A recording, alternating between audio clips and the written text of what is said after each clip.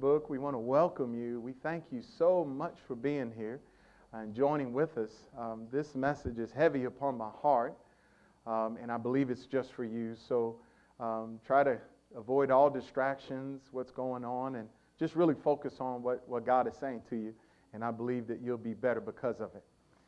In the book of Hebrews chapter 12, we're going to use this and another scripture as the text for the next 4 weeks. We're starting a brand new series today that I want to call, or it came to my heart to call it Overcoming the Obstacle. This is the first of 4 parts as far as I can see. And we're going to talk about you overcoming the obstacle. And with that, we want to look at Hebrews chapter 12 and verse number 14. The Bible says here that we are to follow peace with all men. Another translation said, pursue peace and holiness, without which no man shall see the Lord. Verse 15 also says that we should look diligently, lest any of us, while we're trying to pursue peace with people, we also need to look diligently on the inside of us, unless any one of us fail of the grace of God, unless any root of bitterness springing up trouble you, and thereby many be defiled. So as I said, this is going to be a brand new series. This actually came to me by direction of the Lord. I was in a conference about a week and a half ago, and really just looking to the Lord for what to minister to you for this year. And of course, we just finished an amazing series based on a prophetic message. And I could really pick up and start talking about the pieces of that and helping us do our part to see this year be a better year than it's ever been. But what came to my heart was that we needed to talk about overcoming the obstacle. What is it that's keeping you from your next level? Whatever that thing is, it is an obstacle in your path. And I want to show you from the Word of God that you can overcome that and reach to the potential that God has for your life. Now, I especially want to invite married couples to pay particular attention to this series. I try to avoid saying that this is a marriage series because then you exclude individuals that are unmarried. This message is from the Lord to every person, whether you're married or single.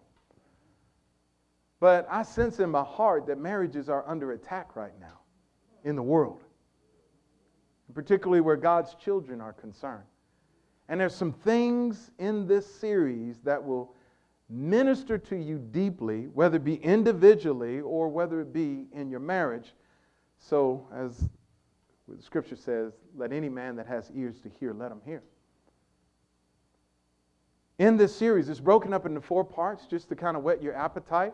And talking about overcoming the obstacle, the first thing we're going to talk about today is overcoming the obstacle of self.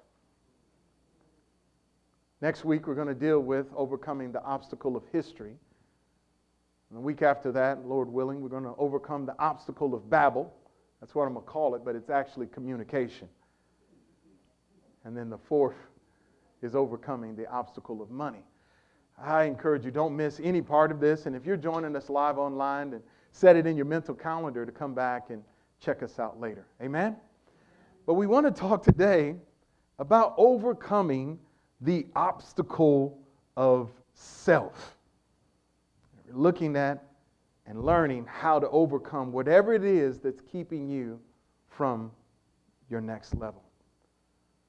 But what if it is you keeping you from your next level? Who is it that's stopping you from getting to the place in life and in God that you want to be? It's possible that you need to learn how to get out of your own way and overcome the obstacle of self. There's a second scripture that goes in line with this particular series. And it's here in Mark chapter 10, where there was a young man, maybe just like you, that came to Jesus. I mean, this morning, all of us had a come to Jesus moment. I mean, you came to church. Well. And this young man, just like you did, you've come to God because you're really trying to have better in life. You really want to get to the good life that God has for you. And you came to Him with questions. What must I do in order to inherit eternal life? Get to the life that God has for me. And sure enough, Jesus said, well, why do you call me good? Which was an indication there's something going on in you that you're not recognizing. You're coming to me one way, but there's something deeper going on. He says, why do you call me good? There's none good but one, that is God. But you know the commandments. And Jesus, by the Holy Spirit, knew that He knew. You know what the Word says. You know right from wrong. You know to love your neighbor. You know to worship God. You know not to steal. You know not to kill. You know not to covet your neighbor's stuff. Well, the young man spoke up and he said, Master, I've done all these things from my youth. In part, you could ask the question, well, what are you asking Him for? In other words, there was something in him that brought him to this place, and Jesus is about to put His finger on it. In verse 21, Jesus said, in a very loving way, He looked at him and He said, there's one thing that you lack. Do this. Go your way, sell whatever you have, give to the poor, and you'll have treasure in heaven, and come take up the cross and follow me. The Bible immediately after this says that young man walked away from Jesus, not doing the one thing that would cause him to get to the next level in life. He walked away being grieved and sad at that same. What if that was you? And what if it was just one thing in your life that's keeping you from the next level that you desire? Notice I ask, what is it that's keeping you? And what if that one thing was yourself? Notice I didn't say, who is it that's keeping you from that next level? You know why I say that? Because people are not that powerful in your life. Thank God for our spouse. But He said, have no other God beside me. So we can't put our spouse on the throne of which only God should sit.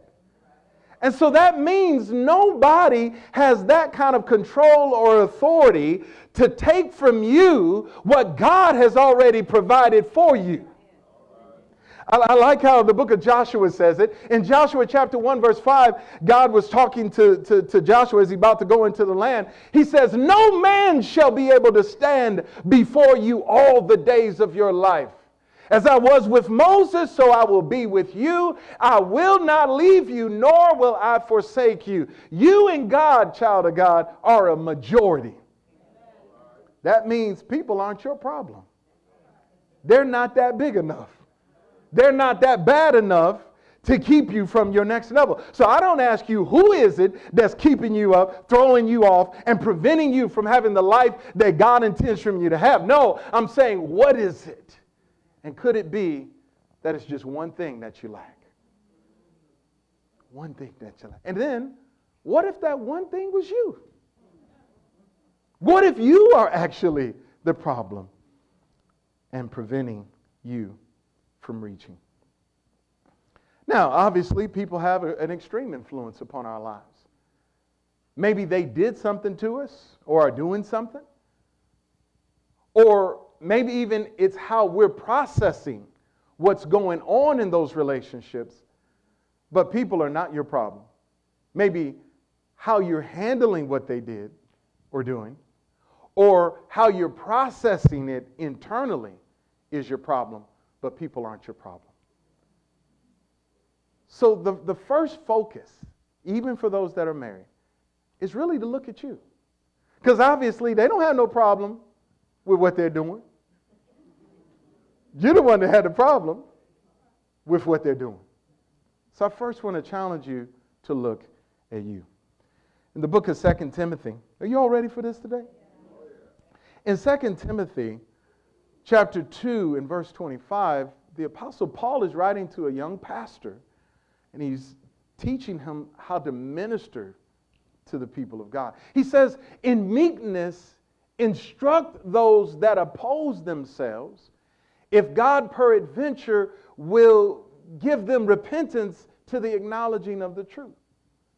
What's interesting, and I highlighted it here, is that he is instructed to help people who are in opposition to themselves. If I understand that right, he's talking about helping people that are themselves their own problem.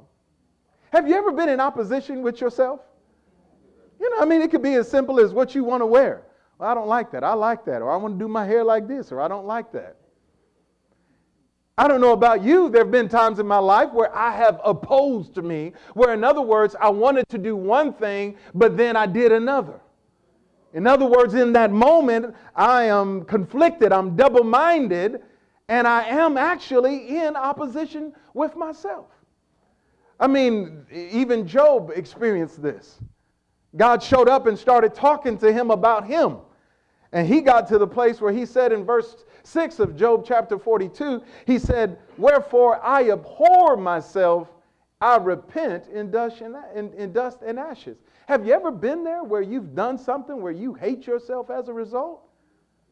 Have you been there where you're going through something in life and you hate your life? You young people, I pray that you're hearing me today. I hate myself. I hate this that's going on in my life. Well, the Bible instructs me as your pastor to instruct you, teach you from the Word of God in case you are in self-opposition. It's one thing for a person to try to be against you, but it's another when you are against you. Paul the Apostle, you should be able to relate to this. He was in the same place where many of us are. He said in Romans chapter 7 and verse 15, he says, for what I am doing, I do not understand. I don't understand why I'm still in this marriage. I don't understand why I'm still working on this job. I don't understand my family. I don't understand what's going on with my money. He says, for what I'm doing, I don't understand. Have you ever been there where you're doing something and you don't understand why? I don't even understand why I'm doing this. He says, for what I want to do, I do not practice, but what I hate, that's what I do. Come on, if you can't see the perfect picture of a person that's in opposition to himself, look at the Apostle Paul. He's saying the things that I want to do, I'm not doing, and the things I don't want to do, those are the very things. I don't want to cuss you out, but I keep cussing you out.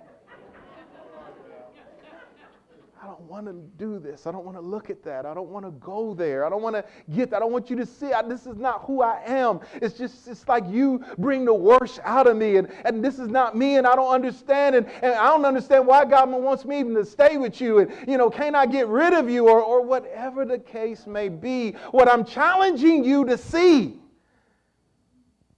is it possible that you might be in opposition to yourself?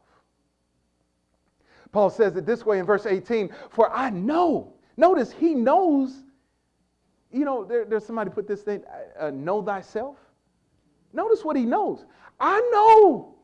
You may not know what's in me, but I know what's in me. He says, I know that in me, that is in my flesh, nothing good dwells. For to will is present with me. I want to, but how to perform what I want, which is good, I don't know how to do it.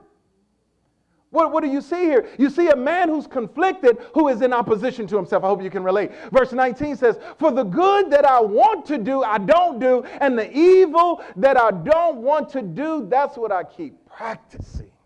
He says in verse 24, oh, wretched man that I am, have you ever been there? And then he asks the question, who will deliver me from this body of death? So I want to talk to you today about overcoming the obstacle of self. Let's go back to Hebrews chapter 12 again, verse number 15. There's two amazing things about this verse. This is a verse that I'll never forget in life. How many have ever pulled weeds before? Okay. There's two things that are amazing in this verse because he talks about a weed or a root of something bad. In the first part of the verse, he says, I want you to look carefully lest anyone fall short of the grace of God. Now, if you've been around these parts, if you've been listening to any messages, we just finished a series not too long ago about accessing the grace of God.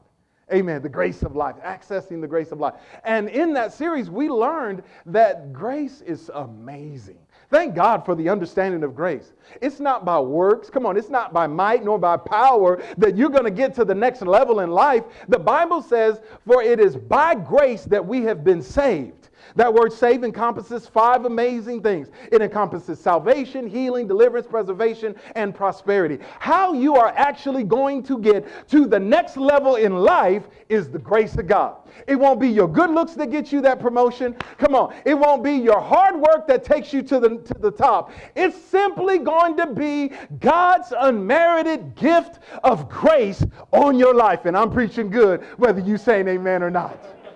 Come on, the grace of God is amazing. So we just spent weeks, like 21 weeks, looking at how to access grace. But this verse of Scripture tells you that if you got certain things going on in your life, you can fall short of the grace of God.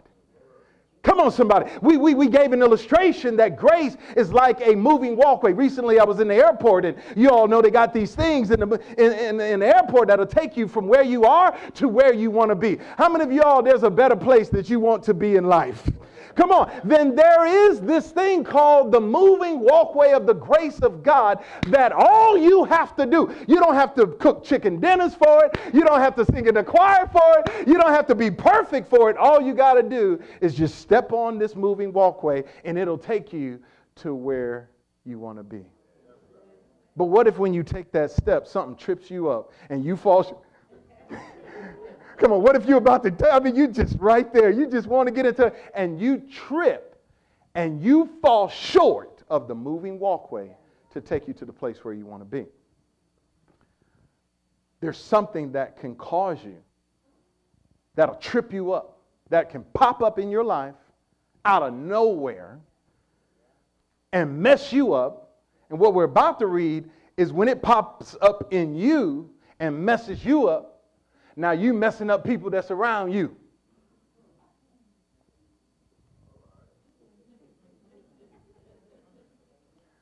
You see in the second part of this verse in the King James, it says, look diligently so you don't fall short of the grace of God unless any root of bitterness springing up trouble you, and then thereby many be defiled.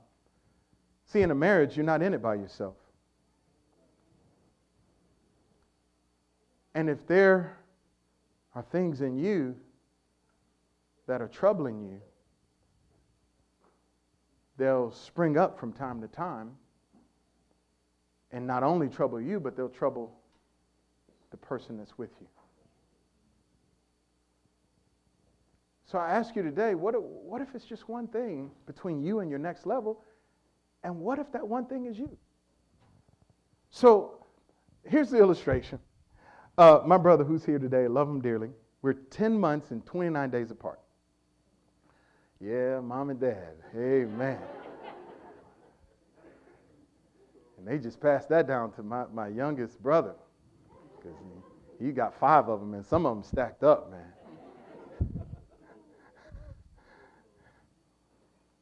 Well, obviously we're close, and when we were young, we played basketball in the backyard.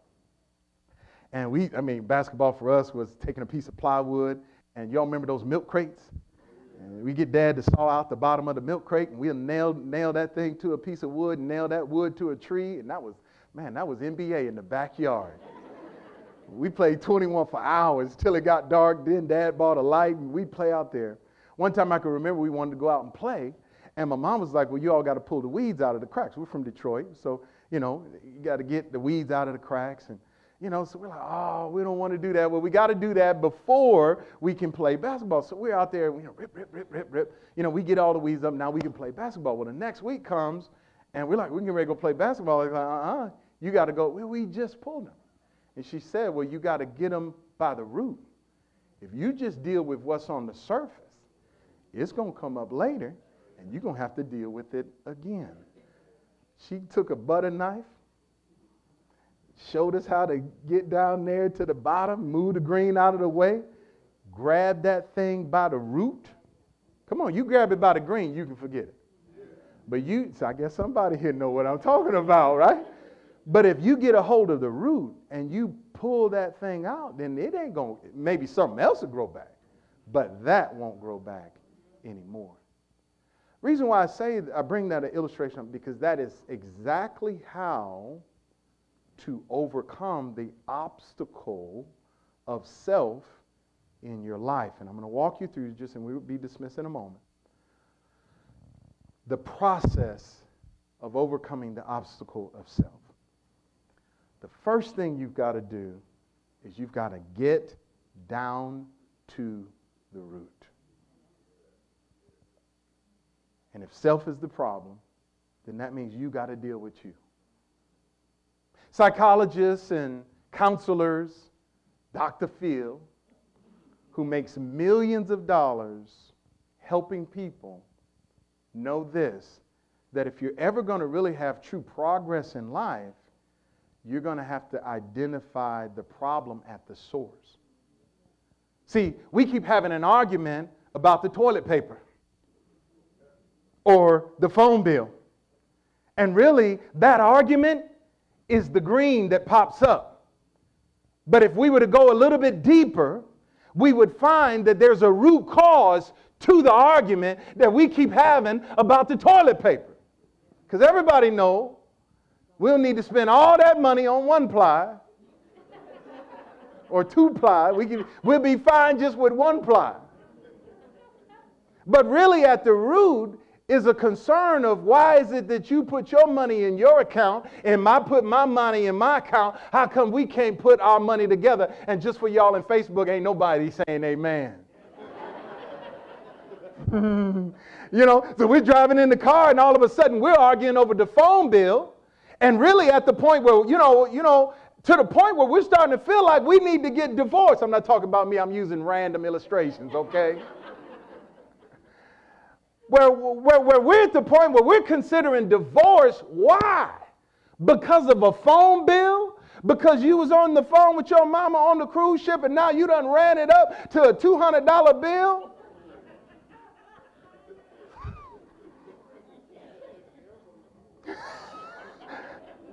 Again, really, honestly, this ain't me. This is just random stuff, okay?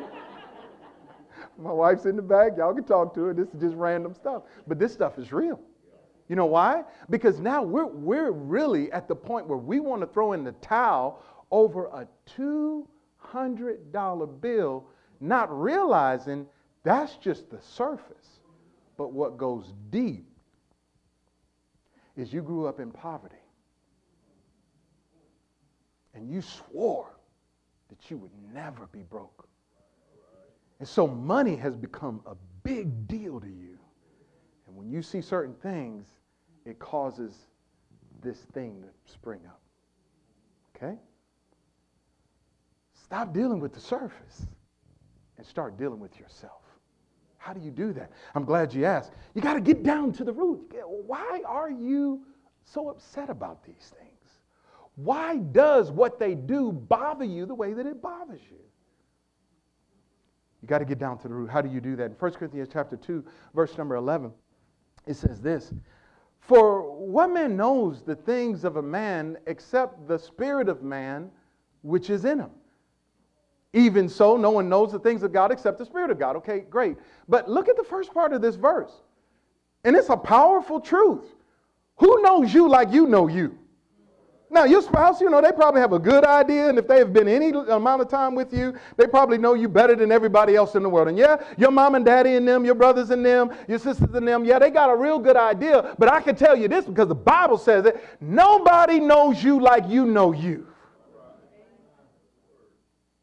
So in order for you to get down to the root, you got to have time where you sit down and ask yourself, what is going on in me? Why is it that when she does this, or when he does this, or when my mom does this, or when my dad says that, why does it bother me the way that it bothers me? Why, when my boss talks to me a certain way, why does it set things off in me where I'm just ready to quit, and now this is my 5th job because I don't like, I'm just not going to let anybody talk to me. But if you took the time and got down to the root, because your dad left your mom and he wasn't involved in your life, now you got this issue in your heart, and it manifests with anger in the classroom,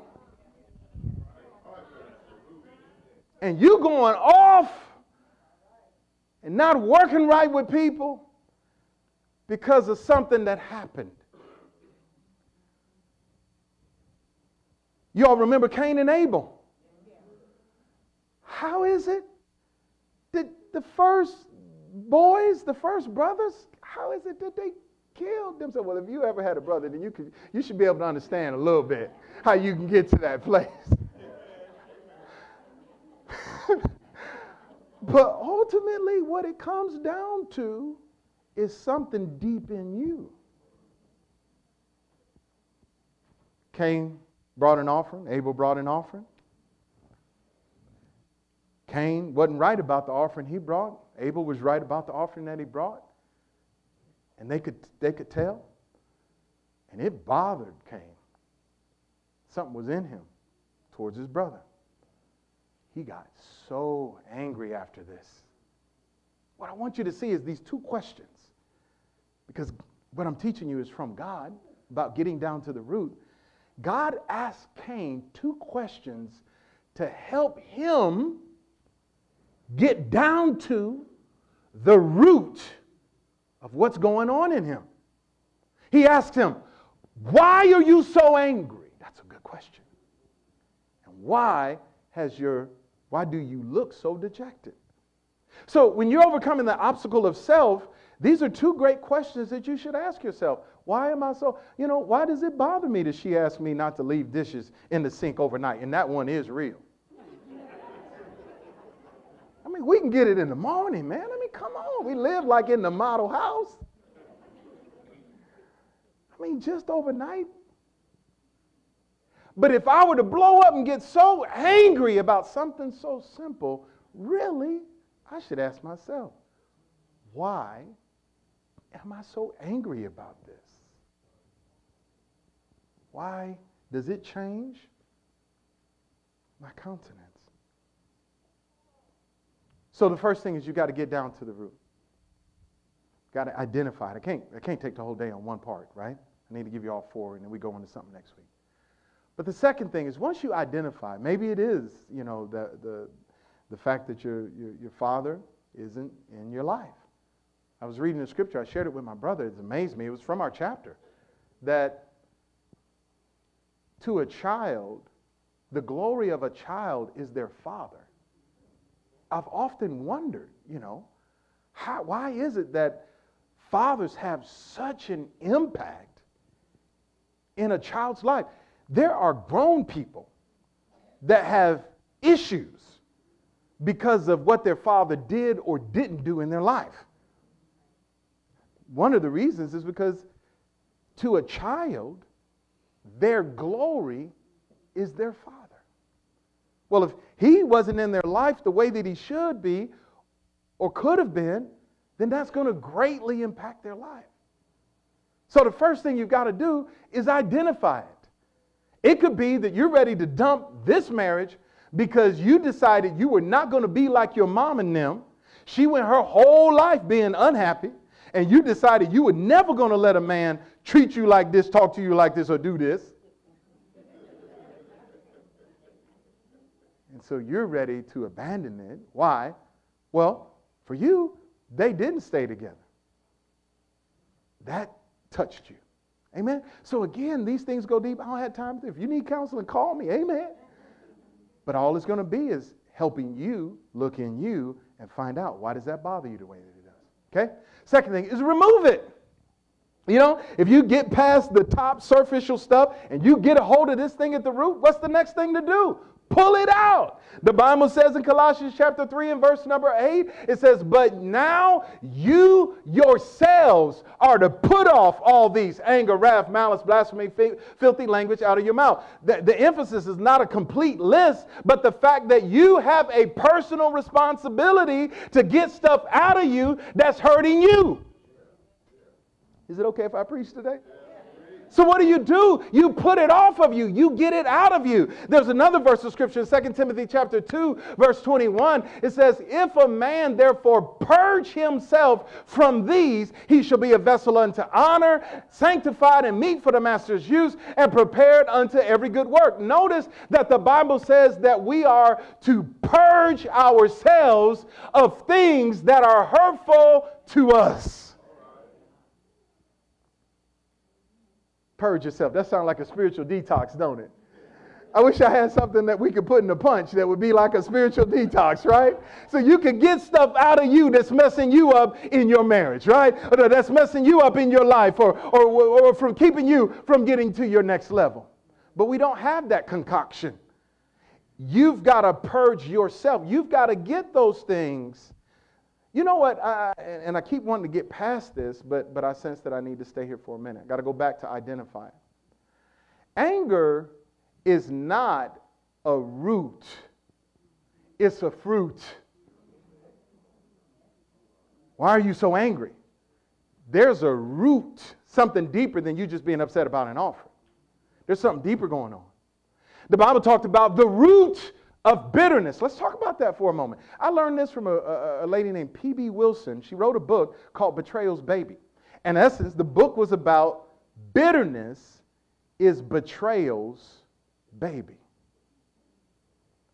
Betrayal is the result or is failed expectation.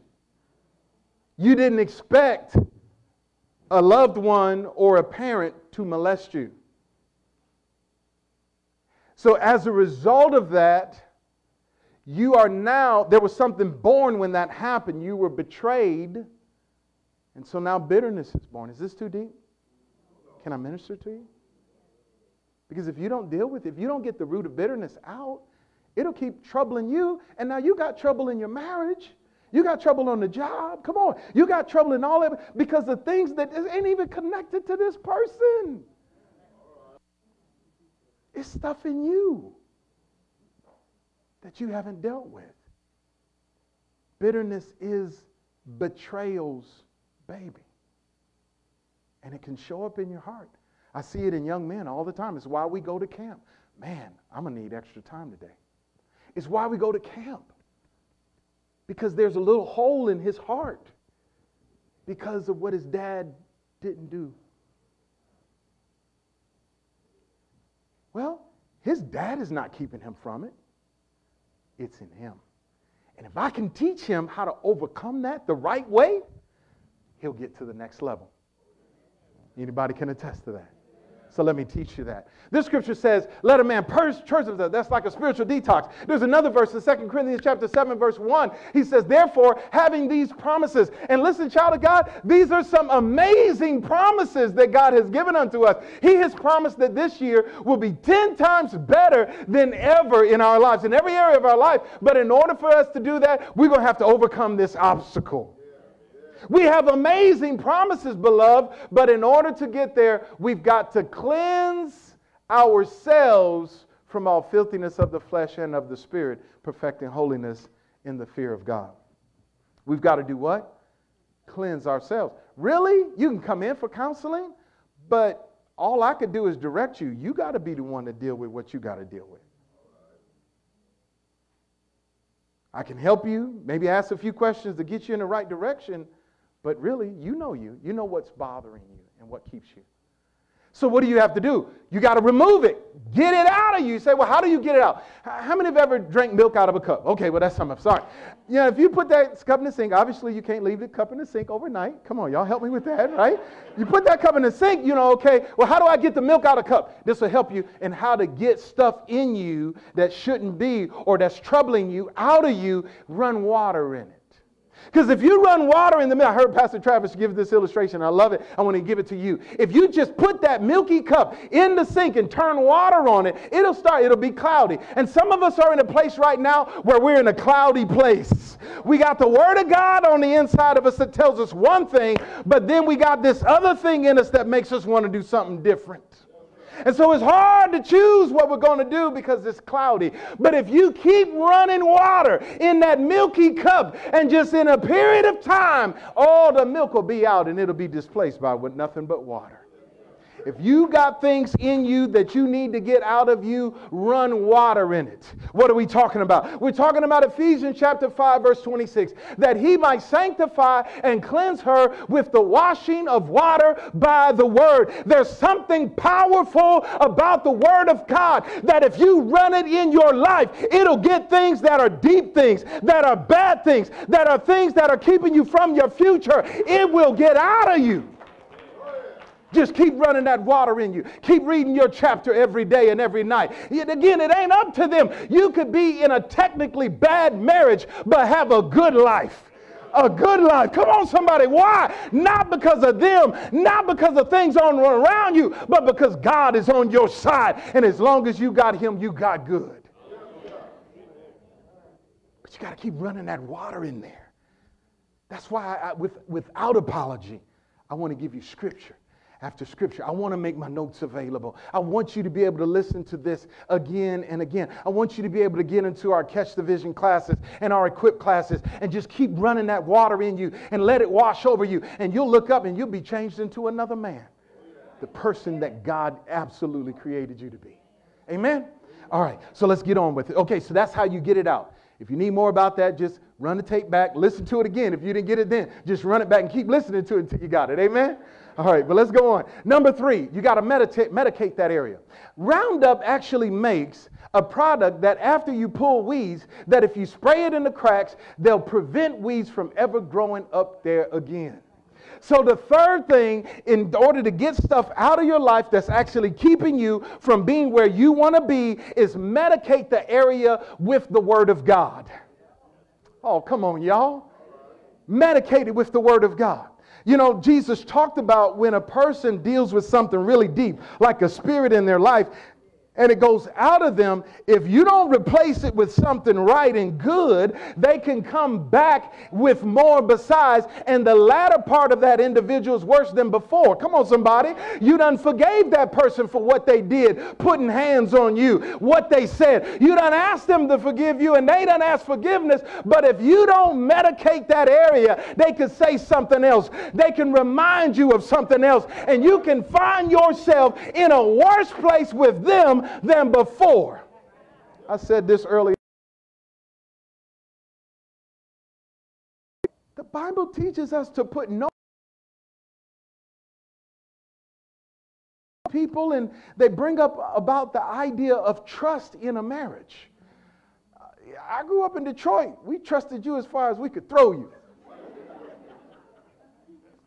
The big deal in the Scott household, where me and Marquita, Sister Marquita is concerned, is not her ability to trust me or my ability to trust her.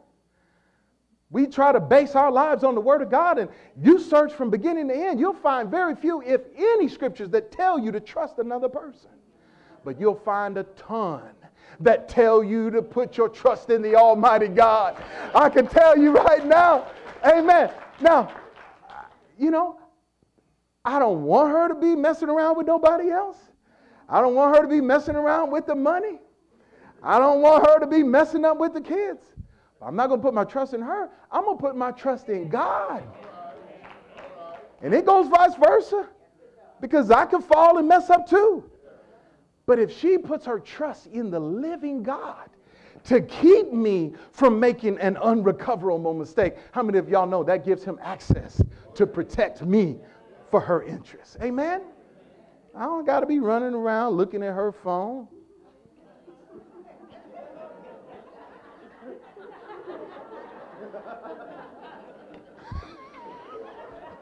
It's true. I got the access and all of that, but you know, I'm not living like that. Why? Because my trust is in the living God. It just is. Well, where were you last week?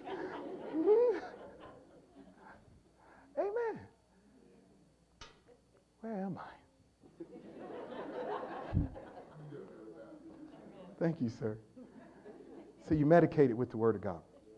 There's a scripture in the book of Proverbs, and it tells us to do that. It says that the Word of God is life to those that find them.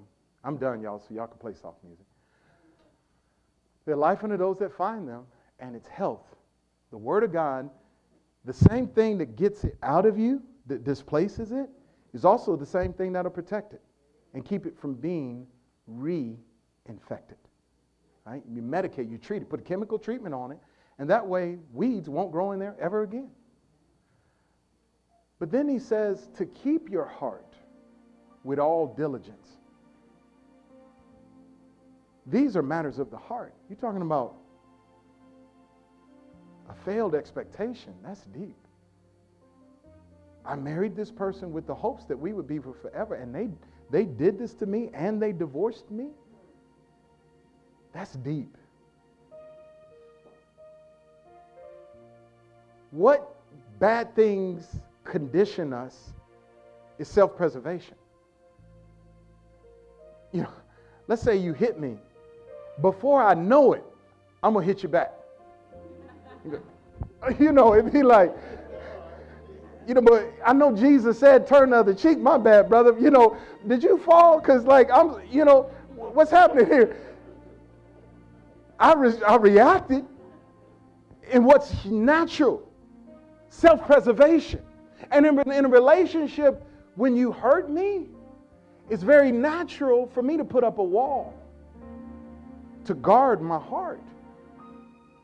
And then if I built up a wall where men are concerned or women are concerned, I'll punch out a little hole for the next guy or the next girl. But I got a wall because I'm never going to let that happen to me ever again. Have you ever been in a situation where somebody really hurt you and in your heart you say, you know what, I'm never going to let somebody ever get to me like that. That's a bad move. Because that wall that you build are built with bricks of bitterness and hardness. And now in this relationship or on this job or in this particular case, you're not as open as you should be because of the pains of your past. There's a right way to guard your heart and a wrong way to guard your heart. I'll just get to the point. The right way to guard your heart is to let God be the guard. He says, keep your heart with all diligence because out of it flow the issues of life. You don't want bad things springing up. You want God to be the guard. He said, I'll be your shield. Stand up on your feet. He said, I'll be your buckler. I'll be your strong tower. The fourth part of this, thank you all for your patience. I went way over time. But the fourth thing you got to do is you got to leave it alone. I'm going to talk about this a little bit next week when we talk about overcoming the obstacle of history. But what I will leave you with this is because, you know, how many have ever had a little kid and they done scraped their knee and they keep picking at the scab? Guess what? They're never going to heal. Come on, a wound that you keep digging in will never heal. You ask some medical technicians, there's healing that's designed even in the worst of conditions. But if you keep messing with it, kids like to show you their wounds. And so I remember there was a 4 or 5 year old I was pastoring, and there was a kid came up to me and said, Pastor, I scraped my knee. I was like, oh man. And he was like, yeah, I was on my bike and I fell. And then he put his knee up and he peeled the Band-Aid back and pulled the scab off, and now it's bleeding again. And I see believers in the same way. They went through bad situations and they're in bad situations, but because they keep pulling the scab back, it won't heal the right way, and it keeps coming up, and it keeps coming up and up again. Am I ministering to anybody? The Bible says in Isaiah chapter 43 and 18, do not remember the former things, nor consider the things of old. Once you get down to the root of it, if it was daddy, if it was mama, if it was my husband or my wife, if it was my neighbor or my friend, my brother or a stranger, once you identify it, get it out. Let it go. If it's a betrayal, the Bible will tell you to forgive that person. Go over every scripture in the Bible that talks about forgiveness. What you will be doing is running the water of the word about forgiveness, and it'll get to the place where you can forgive anybody of anything. Amen? But once you get it out, medicate the area with the word, but more importantly, leave it alone. Somebody say, leave it alone. Come on, say it like you mean it. Leave it alone. One of the biggest obstacles in relationships is past history. I'm going to pick up there next week. You don't want to miss this. The Bible says don't remember the former things. I'm talking about you. And in you, don't touch it in your thought life anymore. If they betrayed you, if they failed you, did something they should not have done, broken a covenant, broken a promise, and you deal with it, you talk about it, you get it out, and you're done with it, then be done with it. Don't touch it in your thought life. Give me a little more microphone, please. I don't know who this is for. I'll say that just to give me an extra minute. Amen. How can you not touch it in your thought life? They keep reminding me of it. They keep doing it. They keep saying it, and it keeps coming. And Pastor, I thought I forgave him, but he keep doing it. She keeps saying it. Just keep bringing it back up, keep bringing it back up. Listen, child God, we're talking about you. Nobody can keep you, right? We're talking about you. Don't touch it in your thought life. How can you do that? In the same chapter, in verse 25, God says, even I am he that blotteth out thy transgressions for my own sake, and I will not remember your iniquities. Does God have the ability to remember everything that we've done, past, present? Yeah. But as an act of his will, he refuses to remember what we did. As far as the east is from the west, he removes it from us. God can do it. We can be imitators of God. We can say, you know what? What happened, happened. As far as I'm concerned, that's old. I don't even consider that. Now, if you got a new issue, deal with the new issue. But as far as those former things are concerned, don't remember it. Y'all get anything out of this word today? Woo! Man, oh man. Hallelujah. Went farther than I wanted to go, but praise God. We'll be back here again. We encourage you. Oh my gosh. Send this to somebody. Share this on your page. Get this message out. Praise God. We believe it'll change your life. Amen. Amen. God bless you.